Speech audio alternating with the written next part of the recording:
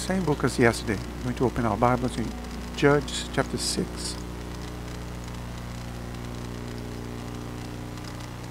Judges 6.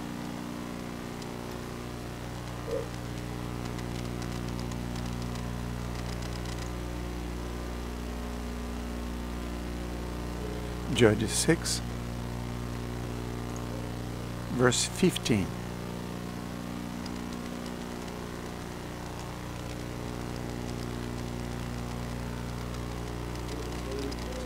Judges 6:15 says the following.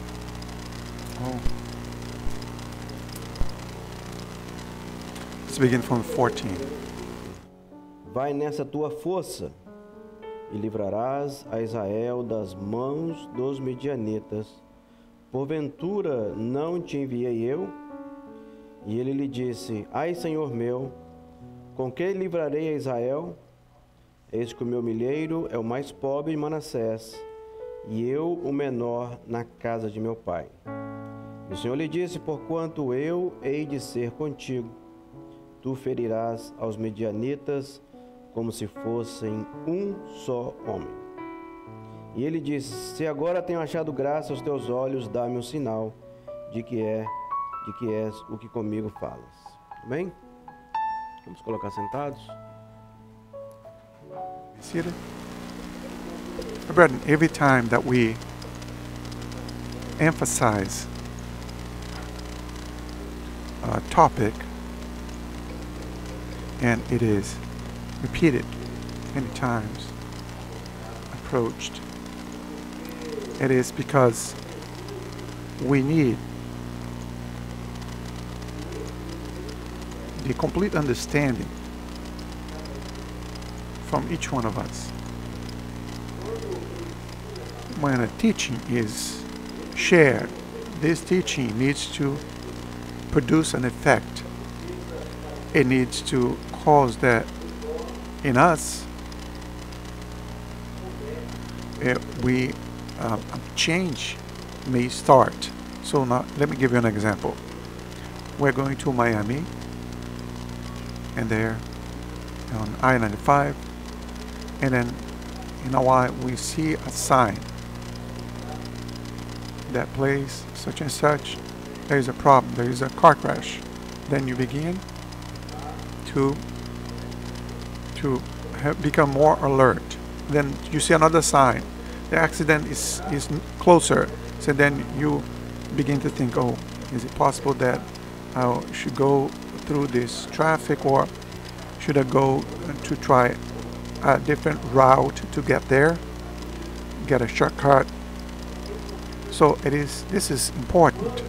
So when the message of the Lord is brought, when the Holy Spirit begins to approach a topic in our lives, it is necessary that quickly we place our lives in God's author and we begin to apply the teaching that the Lord has given. Because when we begin to apply the teaching in our lives, we will see the result. So it's not worth for us to be here service after service, you praying at home, or you seeking the Lord, and you not sleeping, coming early on the early dawns and coming to the meetings and going to a visitation, and the Holy Spirit is speaking, and God revealing Himself to you, and the Holy Spirit showing to you the way, what you need to do, and then you ignoring it. It is not good, because it shows to God and to enemy of our souls that you are ignoring God's will, and that only your will is important in your life. Here, the Midianites, when they were, I can say, they were slaving the people of God. The Midianites, they acted targeting the weakness of the people. while the people of Israel was geared toward the Lord, while whenever the people of Israel, in the whole history of Israel, when they were seeking the Lord, hearing God's voice, God never allowed them to be defeated. God has always confirmed victory. The history of Israel repeats itself every time that they forsook the Lord, every time that they forsook their commitment with having God of Israel as their only God. God allowed their enemies to come and shame Israel. And now we see here who were the Midianites. Can anybody tell me where this nation came from? These people came from? Yes? Anyone? So let's continue. The Midianites, when Sarah dies, Abraham, he gets married with Keturah. So then Midian was born, and then the Midianite people came from there. So the Midianites, they were relatives of Jacob, they were relatives of Isaac, they were relatives of the Israelites. They were only raised away from the life with Abraham. But afterwards, the Midianites, they came up and they rise up against the people of God. So what does the Lord show to us through this? That many times when we abandon what is close to us, and that becomes a great enemy in our lives. Sometimes we allow something that's very close, even a friend, a relative, a co-worker, a boyfriend, a girlfriend that is not in God's project, that don't have the same fellowship as you, that don't have the same understanding regarding Jesus and the gospel and salvation. Sometimes we allow those things to rise up and become our enemies. Because what the enemy wants the most is to destroy our relationship with God. The world is out there. The world is there. They are very well organized to kill us. Don't think that you'll be an exception. The enemy rises up, isn't it true? The enemy of our souls is ready and organized to destroy man's opportunity to be saved. If man is in the world, it's easier for the enemy of our souls. It's easier for the Midianites. It's easier for the Amalekites. It's easier for the Philistines. It's easier. But for us who are in God's presence, He also rises up against us. And the intention of the enemy of our souls is to starve us.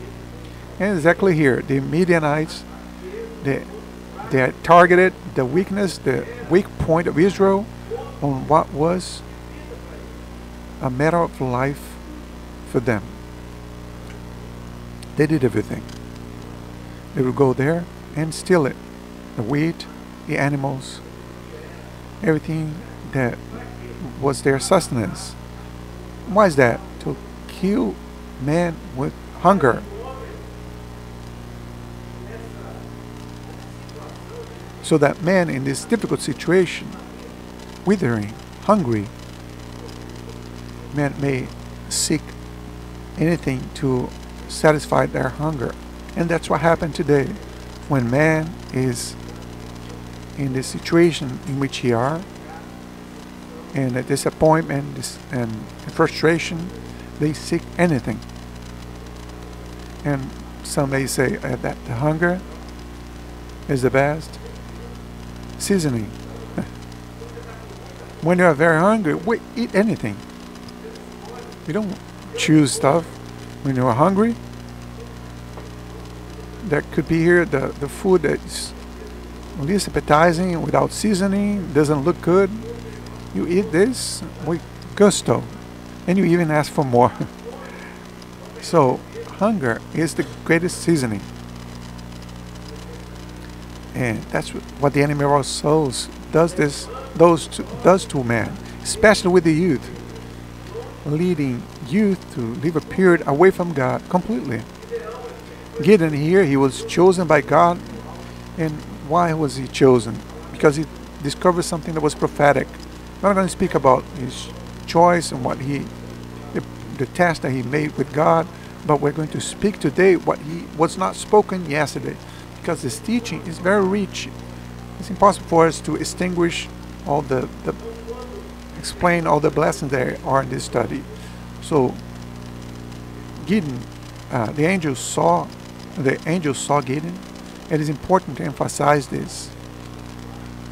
It's not difficult for us to say this. Angel is angel. Angel is a messenger from God. And you can say, in a vision I saw an angel. And this angel came, sent by God. This angel has not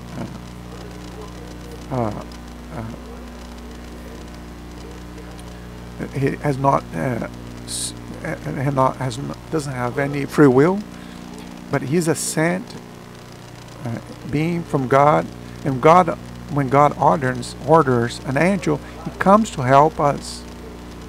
The sister or brother, when they have a vision, they don't need to be like touchy, trying to explain. It's an angel. I saw a being. I don't know for sure. It's an angel. You can say, if you saw an angel, you can say that you saw an angel. There's no problem in speaking about it. But when this angel appears to Gideon, he said, "You are a man of valor," because he had discovered what was prophetic. And you see what was the stand of Gideon from that point forward. The whole experience of Gideon, it all points out to Jesus, his whole life. Chapter 6 and 7 speaks clearly of God's project in the life of the youth, the project of God in the life of a man, God's project in the life of our sisters, and the project of God in the entire church. From the moment that he chooses to work the wheat inside of the wine press, on the wine press, that's what I said. That's why I said, when a man is hungry, everything is valid.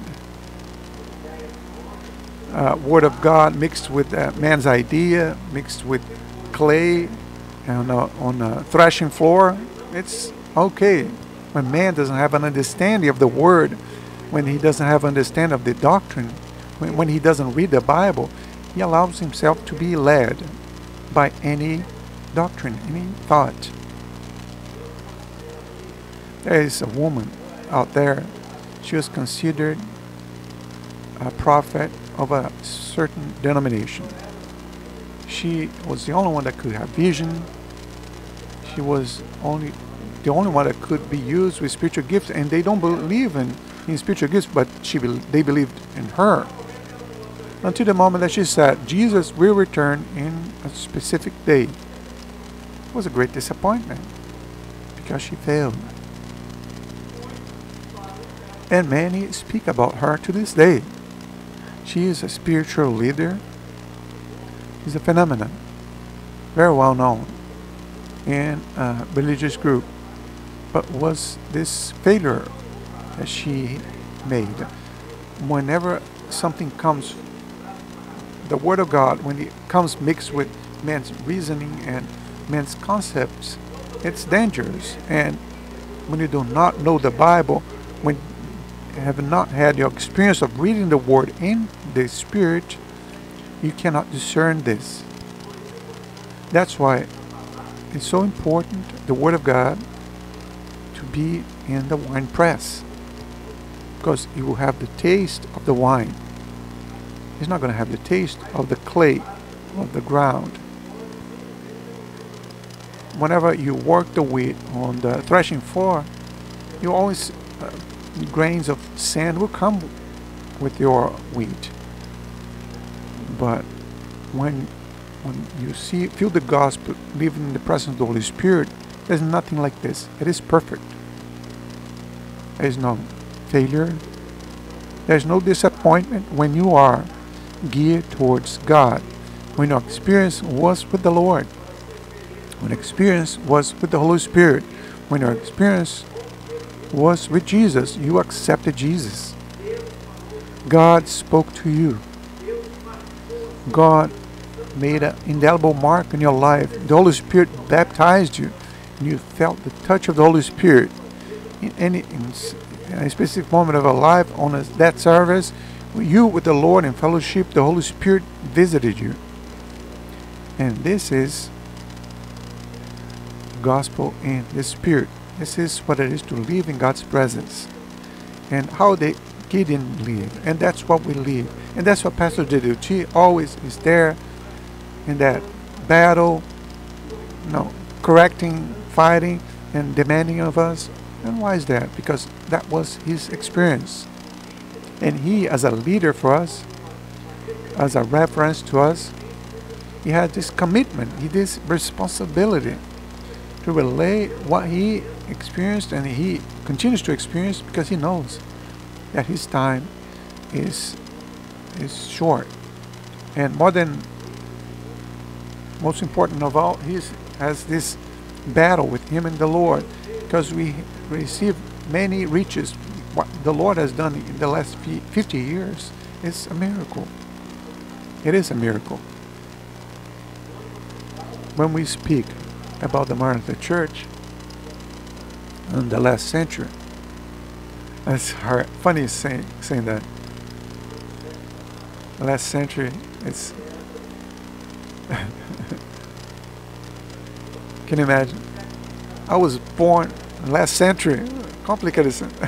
Are you 100 years old? No, let's speak about decades. Who was born in this century? Who is like 20 years? You don't even know what last century is. These people. Can you imagine one? You don't even know 1989.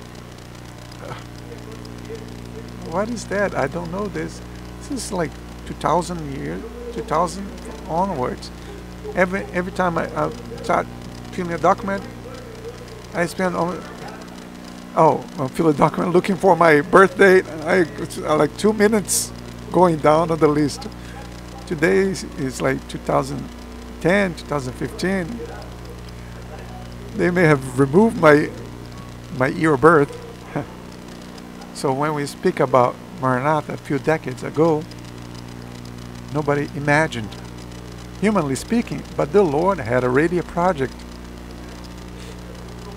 When the Lord has shown in the presbytery, when we were thinking about reaching the world, what did the Lord show? Who can remember in the presbytery? Who? Well, there is another spiritual gift that the Lord gave clearly in the presbytery, that the way for us to reach the world was that pulpit made out of gold. Remember this vision? The Lord showed in the presbytery that the only ways for us to reach the world was through a pulpit of gold. Oh boy! So then we need to ask for tithing, increase the tithing, because pulpit of gold is riches. No, that's what the Lord discerned. Riches is the revealed word. Our riches is this: our wheat being worked inside of the wine press. And it is through this gift that the Lord has shown about 3 and 4 decades ago that we will be able to reach the place where we are today. Because our wheat is being worked on inside of the wine press. And this is our riches. This is our blessing. And Gideon, when he finds out about this, he takes a stand out as completely radical. And radical of a servant of God, Firstly, when we begin to go through 18, 19, you begin to see that he offered to the Lord, made an offering to the Lord. He turned to the Lord with gratitude to God. He made an offering to God, and his offering was received. And he placed in his heart also that whatever he was leaving his father in his house, there was an altar that was made to, and the destroyer judge was Baal, of course, the pagan god Baal. And the house of Gideon was an altar that was built to Baal. What did Gideon do? He went there and broke the whole thing. He broke the altar to Baal and made a new altar to the Lord, and burned and sacrificed a bull. So now our altar was broken. Now verse 23 and 24 and 25. 25, it says the following. So Gideon took the second calf of 7 years and breaks the altar of Baal, who belonged to his father. He cuts the bush that were next to it and edifies an altar to the Lord in this strong place, in a convenient place, and takes the second cow and offer it as an holocaust with the wood that they had cut from the forest. So Gideon took a stand. He chose. He broke. He cut the forest. Human reason. A lot of people. He speaks about many people. Human culture. Human reason. And he burnt, sacrificed. He killed the bull, and he sacrificed the flesh, man's strength. And Gideon faced all of this. And this should be also our stand. The stand of the youth, the stand of the man, the worker, the usher, the deacon, the pastor, the anointed, the sisters, the teachers. Why is that? Because we need to let go of the only thing that is visible in our lives. The only thing that is visible in our lives is the presence of God. Everything that is linked, that's connecting us to the old man, everything that connects us to idolatry and the things of the world, everything that connects us to does not come from God, needs to be undone, needs to fall to the ground. The forest needs to fall to the ground. The altar, what prevents what is between us and God, the altar was made to an idol, to idolatry. What prevents us from going to God needs to fall to the ground. And that's what Gideon did. And he built there an altar to the Lord. And here we see in the sequence that they almost tried to kill Gideon. Everybody was infuriated when they found out on the following day that the altar to Baal was destroyed, and all this trial, that difficulty. And then Gideon, because he was seeking God's blessing, and God spoke to Gideon, do not be afraid, because I am with you. Gideon was no longer alone. Gideon had God's presence. And many times we need to overcome this. Many times we need to overcome our fear. Many times we need to let go of the things of the world, go astray from concerns. May I be right? Do I really need to let go of these things? Because it's not worth it. When Gideon took this stand, it was because he was already seeing God's presence in his life. And it's not worth it for you to pray to the Lord letting go of things. Who amongst of us here came here, burnt an idol or something like that? Who has had an experience? Many here. Who was from the Catholic Church and came here He saw that they had a kitchen with an idol. Have we had this experience? Oh, the sister down there, she had. There are there are even people that kicked the saint, kicked the saint, and an idolatry. It was in public in front of the TV. It created a great problem. People trying to stone him. So it is not worth for you to let go of something if your heart still remains there. When Gideon took this stand, why was he like that? Because in his heart was already the blessing of God. Gideon didn't do that because he was forced. He didn't do that because somebody asked him. No. He was touched by the Spirit. And when you need to let go of something in order for you to be an instrument in God's hands, firstly, you need to take this out of your heart. Not possible for you to break this. Oh, I like this so much. It's so pretty. Oh boy. But the pastor asked me to throw it away. My father is telling me to throw it away. But boy, I want to keep it in my pocket and say that I threw it away. It's not going to work. The first thing that you need to do is to take it out of your heart. Why Israel? Why the Hebrew took 40 years to come to the promised land? Because the Lord needed to remove Egypt from their heart. They left Egypt. They saw the miracles. They saw all of it. The Lord operated the manna, column of fire, all of it. The operation of God, the water.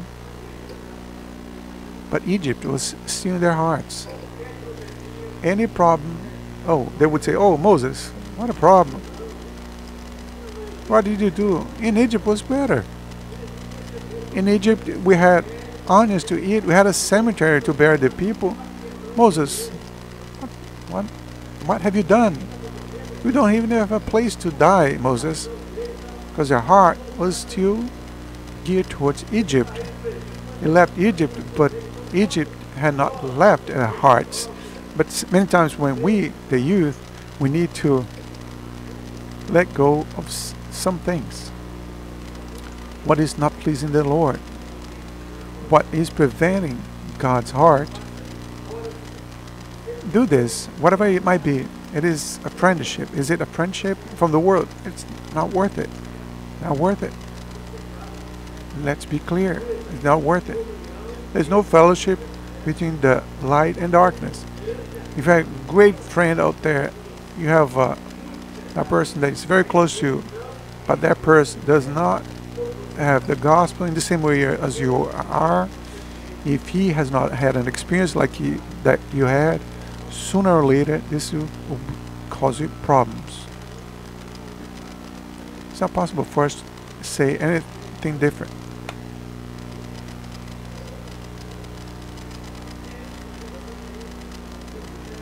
You need to be obedient. Gideon did exactly what was in his heart. Because God placed in his heart not what he wanted to do. It was not the father demanded or somebody said. No, it was because the Lord testified on his heart. And many times we need to let go of things that do not come from the Lord.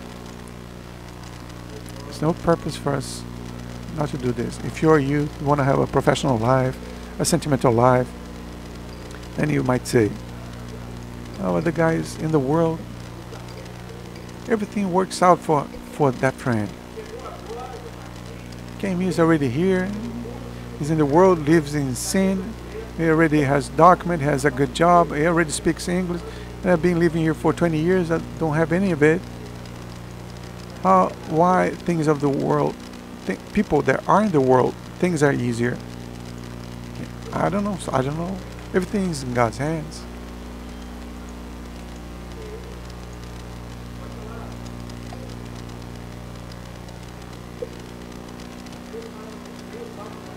There's a song that says, what ungodly, many times they, what is the song? Look for, There's a psalm that says something like this. And many times we hear, we are in difficulty, and many times nothing works. But look, this is life. It is the experience of Gideon. The enemy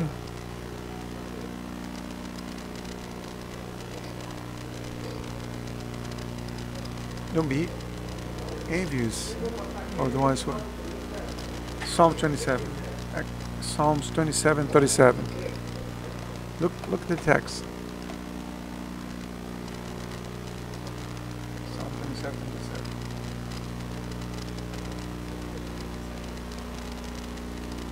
No, Psalm 27:37. Psalms 27. Psalm 27.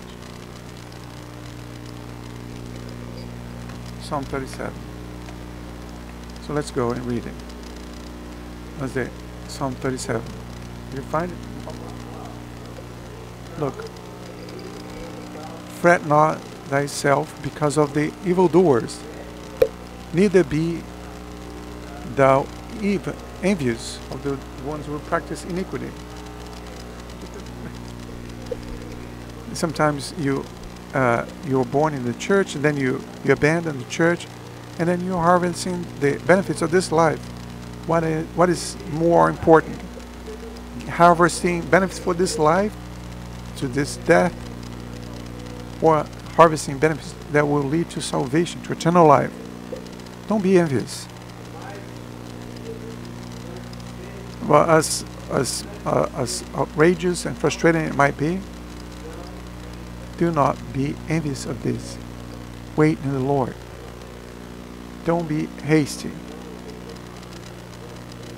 Don't jump the gun.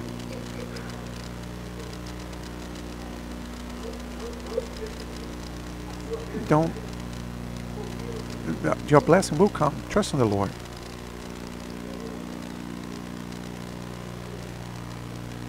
And Gideon did all of this because the Holy Spirit testified on it. And the stand of Gideon was what we saw at the end. The Lord prepared Gideon.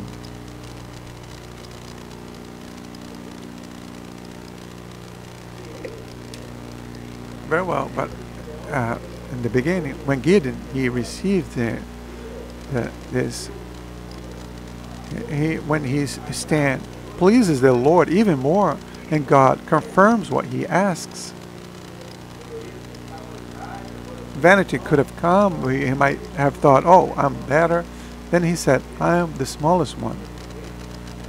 The harvest is the smallest one. I am the smallest one in my father's family." And this is the way we should behave, because as smaller we are, greater is the operation of the Holy Spirit in our lives. The more you disappear, your usher and deacon, greater is God's glory. Don't try to take for yourself the glory and the benefits of this life.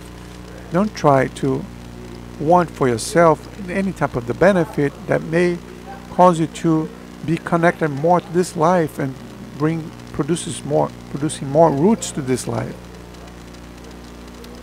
So Gideon, we're going to speak about chapter 7, the beginning of chapter 7, where he speaks about the whole process, the war, how God had chosen his soldiers, and 32,000 men. Oh, Gideon thought, wow, 32,000 men? Now God is with me, and the strength of man is out now with me. He may have thought, I imagine, in spite of the fact that the word says that the Midianites, there were so many that the camels alone, they could not have numbered. Can you imagine the size of the army? If they could not even count the camels, imagine the soldiers. So Gideon began to face this with 32,000 men. But then God told him, "Oh, there are too many people here. That's not how it is. Send the people go." So 22,000 left immediately, and then there were 10,000 left. And Gideon thought, well, if God said that we're going to win. 10,000 should be enough. And then something else happened. Out of 32,000, on the second turn, God asked for them to leave, for most to leave, and there were only 300 left. God made a test and told all the 10,000 to go to drink water. The ones who knelt down to drink is set apart, and only 300. The two and one step was 22,000. No, was 22,000 all at once.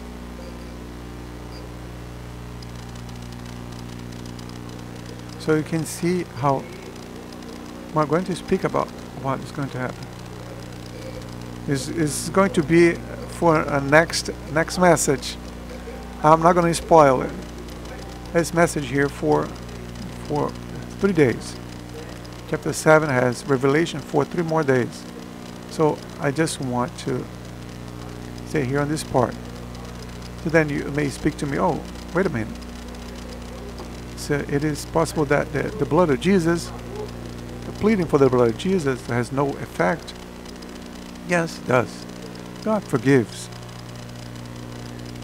But there is a consequence. You understand? There is power in the blood of Jesus. Power to deliver, to forgive the sins, to reset our death with the Lord. Every time that we come to the house of the Lord, every time that you kneel down at your house, whatever you are, and you plead for the power of the blood and present the power of the blood of Jesus in your life, our sins are forgiven. Yes. It is not something that we can say against it all. So that is easy. You can sin and come here, can ask for forgiveness. Now it's easy. Just need to sin and then plead, right? But also the same thing needs to happen. Letting go is when sin causes pain in you.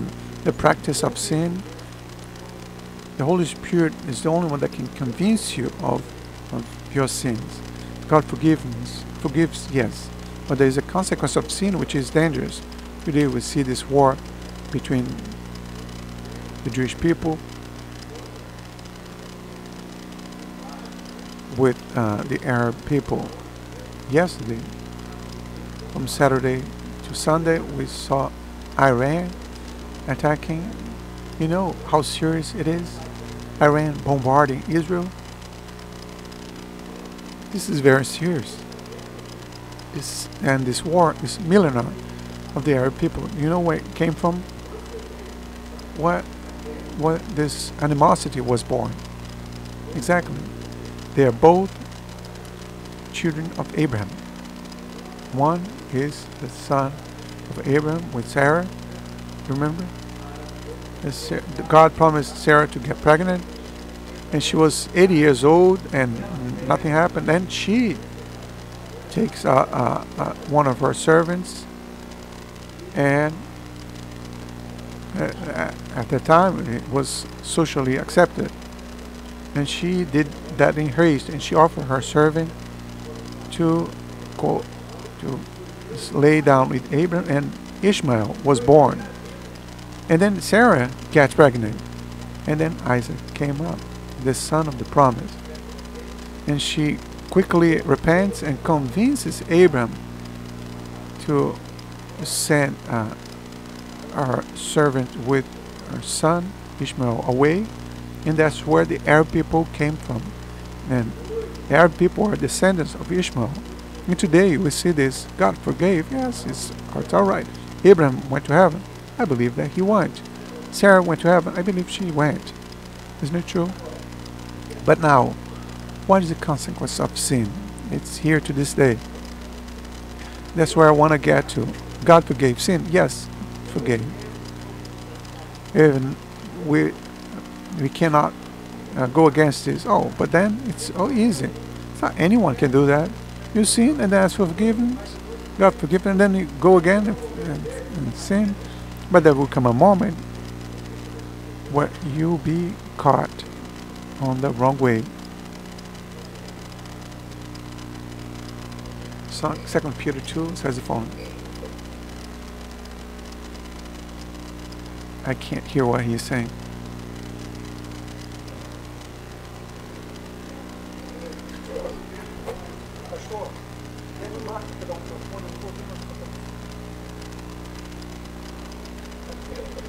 Second Peter 2:21 said the following. It would be better for you not to know the way of righteousness, because when they knew, they went astray from the command that was given to them. It was, think about someone that knows the Lord and continues in sin. And 22 says the following. In this way, that one proverb should be said, the dog went back to his vomit, and the pork was, after being washed, went to the pigsty. And continuing sin is a practice of sin. It's not possible for us not to sin. Don't understand me incorrectly. If you sin and just in thought, you may sin acts. Everything is sin. There's no way for you to. Just because we are alive here, we are sinning. Why is that? Because sin is in man's nature. Man's origin is sinful. We sin because we are sinners. Isn't it true? You understand it? You don't speak Portuguese because you learn Portuguese. You speak Portuguese because you're Brazilian. It is natural. An American may speak Portuguese, but you learn it later. But whoever is Brazilian, the fluence, the language is Portuguese. Same way with the Americans. Americans speak English because they are American. So man sins because they are sinners. We cannot run away from this. So, but it is power in the blood of Jesus to operate. But the practice of sin is what is dangerous. Amen.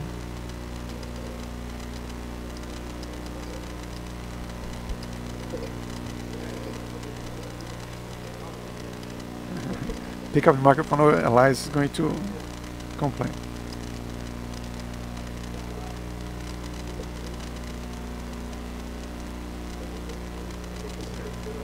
If we have sinned in a voluntary way, after having received the knowledge of the truth, we no longer have sacrifice for the sins in a voluntary way. When you sin, when you run towards the sin, you have the whole day to think about it. There's no way for me not to do that. So you are planning, you are programming it. You're in a voluntary way. We went there. There is that sin. Big sin, small sin. Big sin is the one that kills, and this is not true.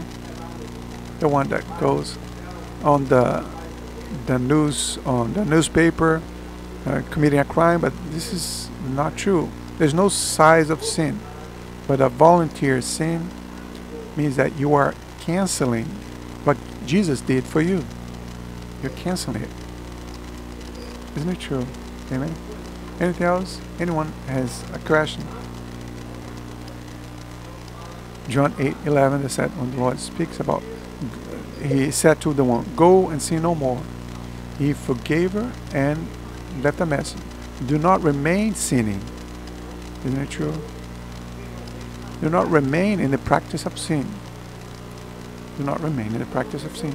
Any question from the youth? Amen. Everybody's so serious here. Why did this guy say so many things today? Isn't it true? But that's what it is. The word needs to produce an effect. Isn't it true? It needs to produce transformation. May the Lord tonight do this. This is our desire. This is our intention, that the Word of God, that you may carry the Word of God, and you may live and apply the Word of God in our life. Amen. I invite the church to stand up. If there is no other question, I'm going to bring this service to an end right now.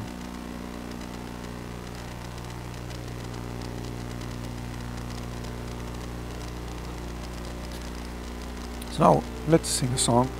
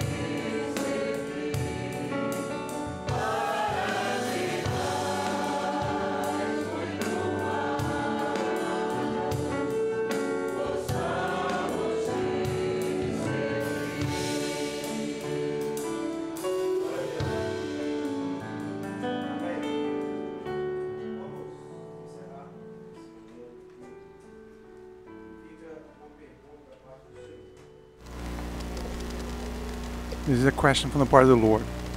Where has been your struggle? Where's the area in your life where the Midianites are seeing a weakness and are investing in it? Speak to the Lord in prayer. We're going to pray. I can invite the ushers and deacons to be here at the front. We're going to pray to the Lord, because this is the invitation from the Holy Spirit. God wants to strengthen the weakened areas in your spiritual life. Maybe it is lack of prayer. Maybe it's lack of obeying the Lord. Maybe you're not reading the Word enough. Maybe you are not applying what the Lord is showing in your life. There are people like stiff-necked people that the Holy Spirit shows and pray, is this and that, and the person is still stubborn. They do not apply in their life. You are only delaying the operation of God in your life. The Midianites, they are taking advantage. They are stealing everything. It could have been really far ahead, but still here, backsliding. No, sank in mud. Why is that? Because the Midianites, they are attacking, they are investing on that spot. You should have been already far ahead, but you're still here. The victory the Lord wanted to give you months ago, to this day you are delaying the operation of the Holy Spirit. Exactly. Baal has not been broken yet. The altar of Baal has not been broken yet. What is in your heart preventing your fellowship with God, taking God's place, is still here. Throw it away. You need to do this. I need to do my part. You need to do yours. And God will operate. So now we're going to pray for the ones who need. See to receive the means, strengthening. Even they need to have boldness from the part of God to overcome their weakness and begin to live in spirit. So now, whoever wants, they can kneel down. The ushers and deacons can be here. We're going to pray with the laying of hands. That's what it is. You don't need to look to who's kneeling down. Look first to you. Whoever knelt down, because the application of the Word of God needs to be in your lives, not in the life of your brother or sister. Sometimes we have this habit. The pastor is preaching and that person still has not knelt down. Just concentrate on yourself. Glory to God.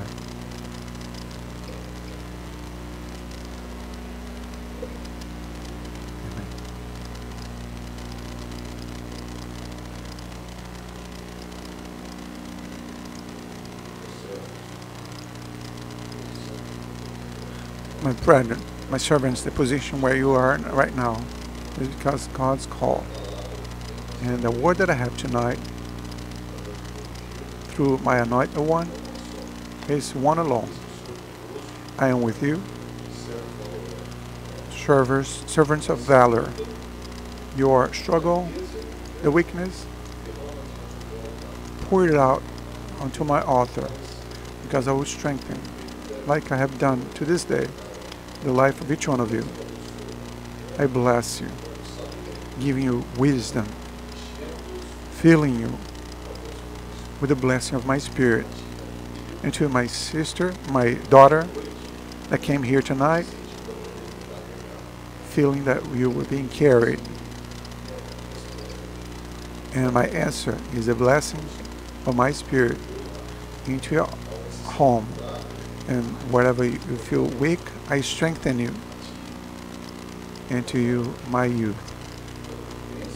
You, my daughter, that also thinks that there is no meaning in being in my presence. Many times you think like that.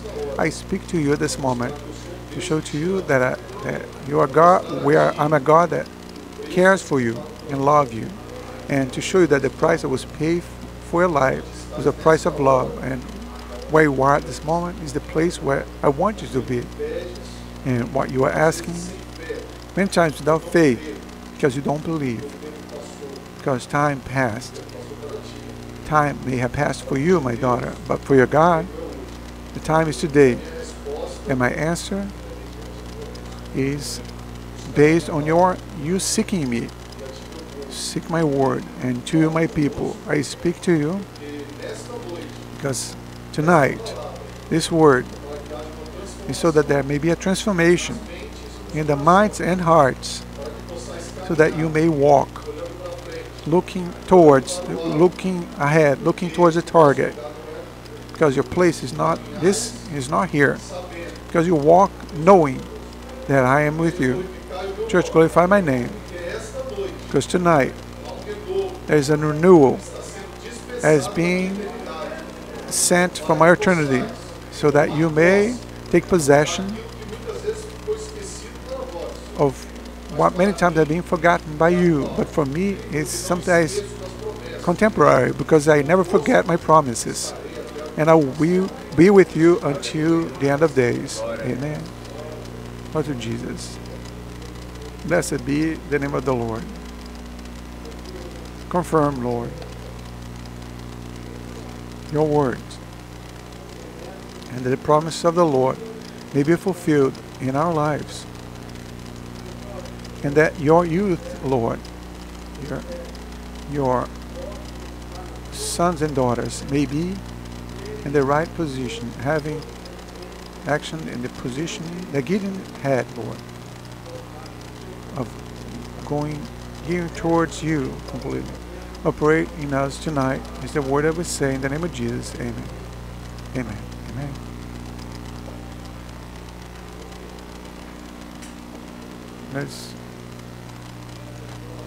I just want to study the text in Psalms 77. 37. I think, yeah. Psalms 37.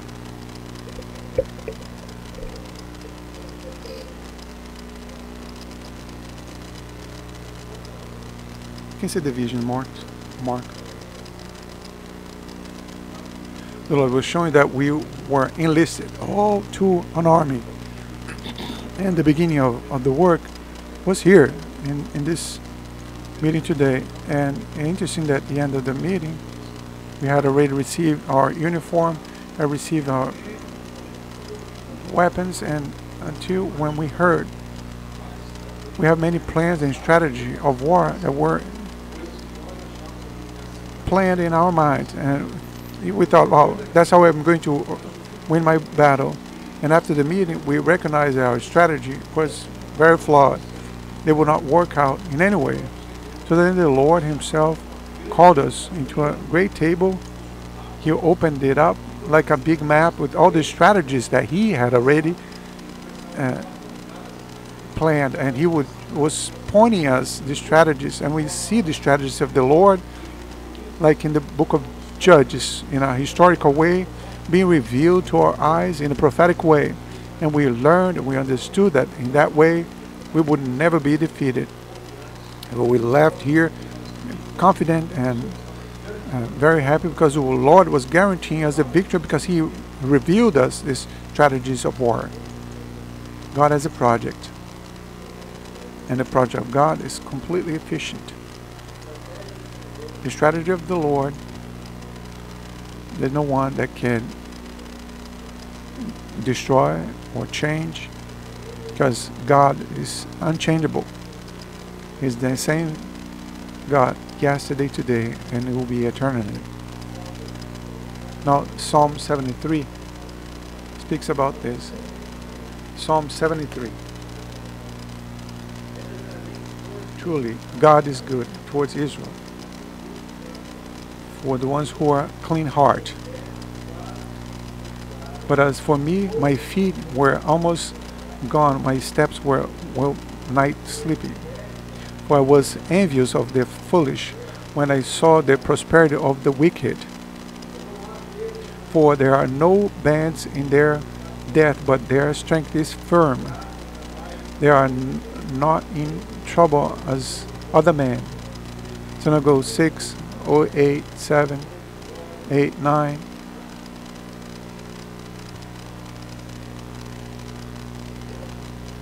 So 73. The 17 ends like this. Until I went into the sanctuary of God, then understood it, I there end. So when we are in God's presence, we discern, because that it's better to be in God's presence, because the end of the proud, the end of the ones who are in the world, is terrible. Until I enter in the sanctuary of God, then understood I their end. So don't be envious of the prosperity of the evildoers, because God is going to open his door for you. The door that God opens, nobody will close. Glorify the Lord. You are struggling today, yes, but tomorrow you will overcome it. It's going to be in God's sanctuary. It's not going to be out there. It's not going to be like fighting out there, trying to imitate, doing the same, doing this here and there, lying here and lying there. No, wait on the Lord. Let the Lord act. Whoever is in God's sanctuary is covered, and this is God's dwelling. Amen. I'm going to speak about dating for the youth in the next meeting. This month of the youth, they're going to invest on the youth. We're going to have events such as this. We're going to have events like this. We're going to have visitation. We're going to make an investment on the youth. This month I'm not going anywhere. I'm going to stay here. We're going to work with the youth. We're going to have many events, special events for the youth. Amen.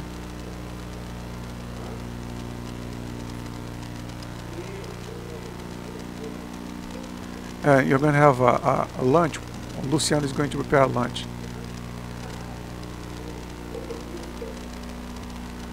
Amen, my brother. Is it over? Bênção apostólica. It's not with me. When was it going to? On the May 5th? May 5th? May 5th? We're going to be going in Sarasota, Soderbrand, Orlando. Amen. Let's stand up and bring the service to a close. The grace of the Lord, Savior Jesus Christ, that sweet and tender and consolation and the gift of the Holy Spirit may be poured out to all of us now and forevermore. Amen. Pai do Senhor, peace of the Lord, my brother.